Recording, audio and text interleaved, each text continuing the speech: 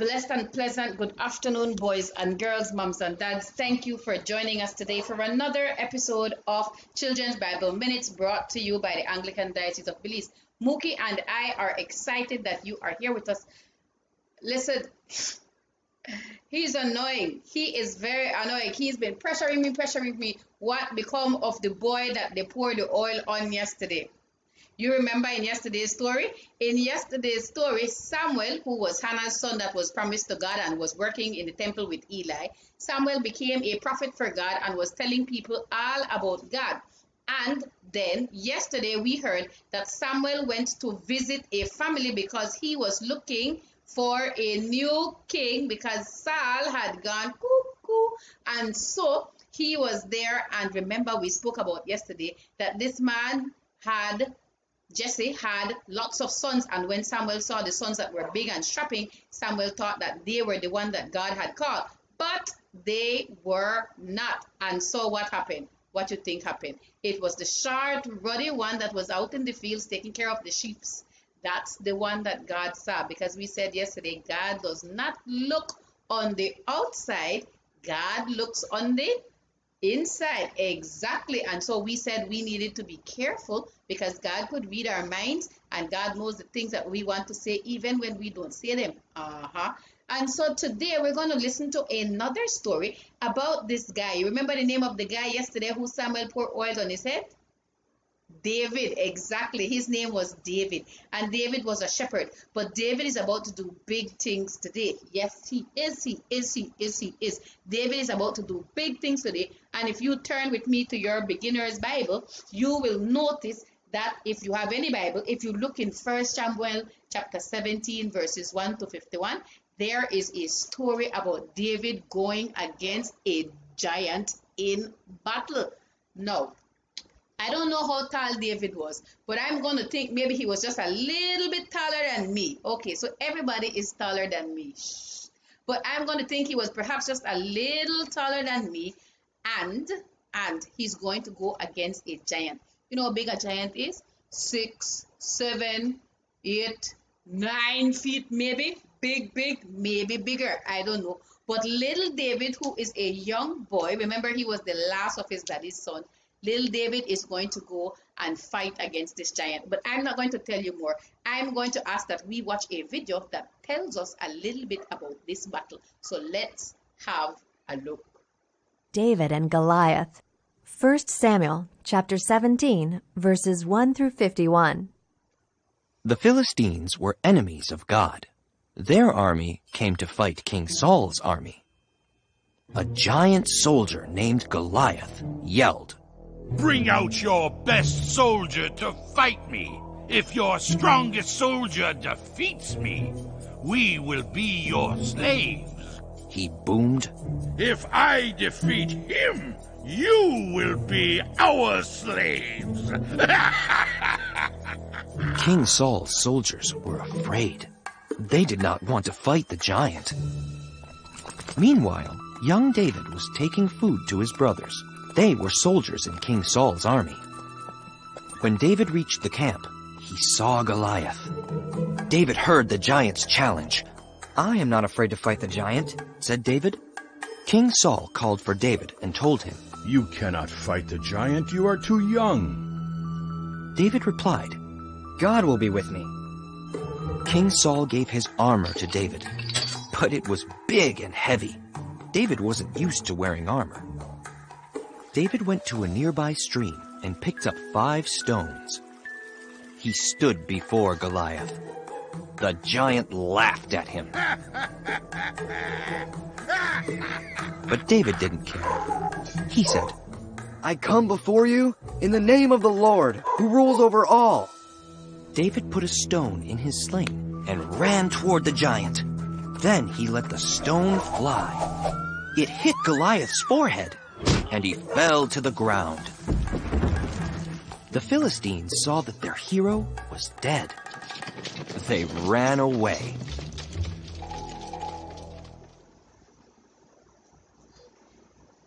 Yo, did you see that? Did you see that? Okay, let's recap. So here is the army of the Philistines going against the army of the Israelites. And all the Israelites are afraid. Why? Because the Philistines had this big giant named Goliath. I don't know about you, but I'm not going to pick a quarrel with an elephant. You know why? An elephant is bigger than me. But then none of the soldiers that Saul had wanted to fight this man. And little David was taking food to his brothers who were a part of King Saul's army. And he heard what the giant said. He heard the giant said, if I beat you, you will be my slave. If you beat me, we will be your slave. And David said, I will fight him since everybody's afraid. No. When King Saul heard this, King Saul said, bring that little boy to me. And when they brought him David and he saw he was really a little boy, King Saul said, no. You're too small. You can't go to fight for us. And David gave him the perfect answer. I'm not going to be fighting alone. God is going to be fighting on my side. And so King Saul said, all right. And he gave David his armor, but guess what? The helmet too big, the sword too heavy, the shield way too much, and David couldn't wear it. So David took down all of that, left it there, went to a stream, found 5 smooth stones. Now he was used to using stone and a sling, because the stone and the sling would have been what he used to stone at the wolves and the lions and the stuff that would come after his sheep, because remember he used to protect his sheep. And of course he knew how to use this sling, good one. So he picked up his stones and he went in front of the giant, and guess what the giant did? The giant point and laugh and said, this little thing, this is what you sent of all the soldiers you have, this is what you sent to fight me. And guess what? David was not moved. He was not afraid. He was not ashamed. He was not embarrassed. He just put his stone in the sling and he spun the sling around and around and around. And when he let that go, that stone flew and into the forehead of Goliath, flat on his back. Dead. And all the people rejoiced at the fact that David was able to win. But David knew it wasn't his. David knew it wasn't him. David knew it was the power of God that was with him that gave him that strength and knowledge. And that is what we have to remember. Remember, no care how big, don't matter how big or how small you are. When you do for God in the name of Jesus to bring glory to God, nothing too small is unacceptable to him. And no person too young, you can't tell anybody you are too small to do that. No. As long as you have a heart of willingness to serve God, that is what is important. And guess what? Talking about serving God, this month we are celebrating Vocation Month. And boys and girls, I am asking you, if you go to church and you would like to hold the Bible, help with the candles, help with the carrying the cross, these are things that you could do in order to bring glory to God inside your church. We have a program called Acolytes. And it's training for children who want to serve God. You could maybe be a part of a children's choir if your church have a children's choir. You could help to hand out the bulletin and books in the morning, because you're not too small to do that. No, you're not. As long as you could follow instructions and you love God and want to do for him, bam, you could serve God by serving in your church. Easy as that. Easy as that. Guess what? We have a song that we have to listen to, and it tells us all about the bravery of David and how David was not afraid, not even because he was small and young. He was not afraid to take on big challenges because he knew that God was going to be with him. Let's listen to the song.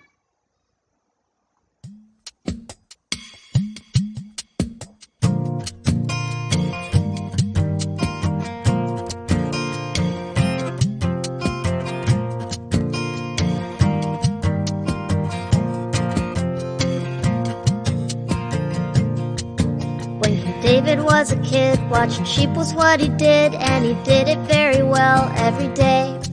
He kept the sheep safe and sound when the lions were around, and he kept the wolves at bay. And then along came a day, all the people were afraid of the Philistine army coming round.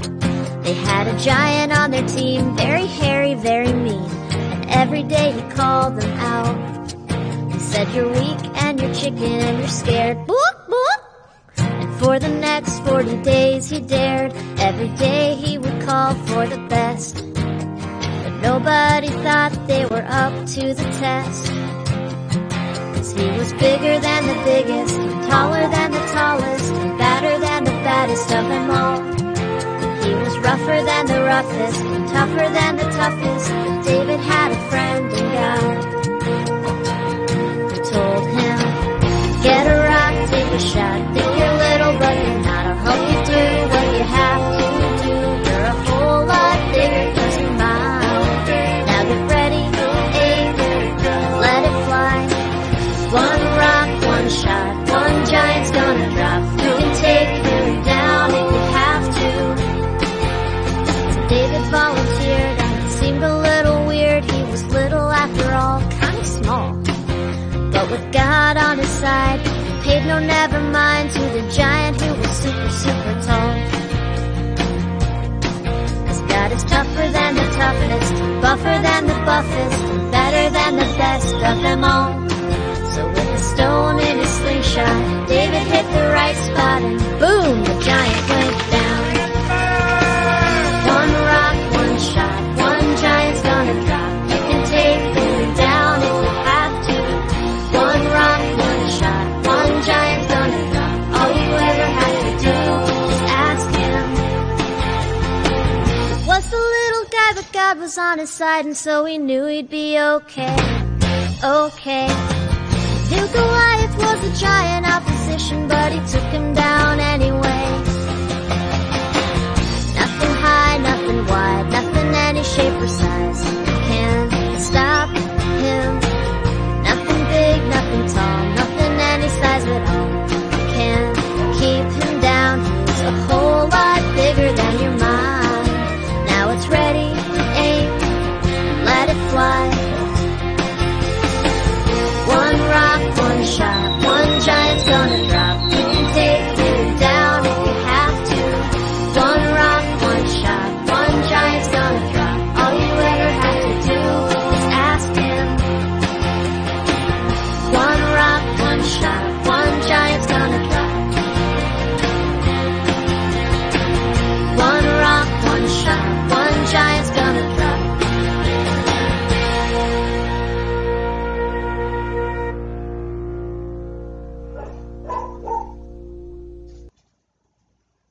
I enjoyed that. One rock, one sling. That's all it took. Listen, small things in the hand of a big God becomes awesome things. Don't ever doubt that. So, Mookie, can I have the Bible hero? The Bible hero for today is, of course, young David. Ta-ta-da-da. David, of course, was a shepherd boy and he loved God. And a mean giant named Goliath came to fight David's people. And even though Goliath had big weapons and was covered in armor, David was not afraid to fight him. Why? Because David had God on his side. So David took 5 stones and his slingshot and he let it fly, one of them. And the stone hit Goliath in the forehead, and that was it. David had killed Goliath, and the people knew that David was serving a mighty God. Yes, indeed. So today's hero is David. And guess what? The story of David doesn't end there. We will continue to look at David's story. But unfortunately, you remember that we don't have Children's Bible Minutes on Sundays at 2:30. No, we don't. We have Children's Bible Minutes at 4:30 p.m. on Facebook, but at 4 o'clock on Love FM radio and TV. So look out to see Mookie at 4 o'clock tomorrow. But you know what? We are out of time. My goodness, look at the time. 15 minutes, just like that. So before we go, we have to say a little prayer. And I want to thank you for joining us. But you mind bowing your heads and closing your eyes that we could say a prayer? Excellent. Let's pray. Good afternoon, God. God, we thank you so much for always being with us and for allowing us to spend time with you. God, we heard the story of David, 1 stone, 1 sling. God, we know that sometimes the big people, the grown-ups in church, they might look at us and think we are too small. But help us, Lord, to not think that about ourselves. Help us to remember that even the small things that we could do, pack away the books, hand out the bulletins, put on a robe and carry the cross or the candles or something. Every little thing that we do is a big thing for you because it's in your service. Help us to not be afraid when challenges come our directions, because the truth is, God, you are bigger than any challenge that could come, and we know that we should rely on you to get us through all things. God, right now there are some people going through some challenges in their life. Some that are sick, some that are sad, some that are hungry, some that are poor, some that just don't know what to do because of the hardships they're facing. God, please help them to feel that you are a big God. Help them to know that you love them. Help them to feel your presence, and please make a way for them to do better and to feel better in where they are. God, we love you. We thank you that we could spend time with you, and we thank you that we could learn so much about you through our stories. Watch over us and our families. Protect us, we pray. We lift ourselves and our prayers up to you in the name of your Son, Jesus Christ our Lord. Amen. Well, boys and girls, remember, you are never too small to accomplish big things through the power of God and for the glory of God. We have to run off now. Mookie has a date to record some stuff for Love FM, but don't worry about it. We look forward to seeing you on Love FM tomorrow, and then again on Monday at 2:30 for Children's Bible Minutes. Listen, we had fun with you. Thank you for joining us. Until next time, stay home, stay safe, stay blessed. Bye for now.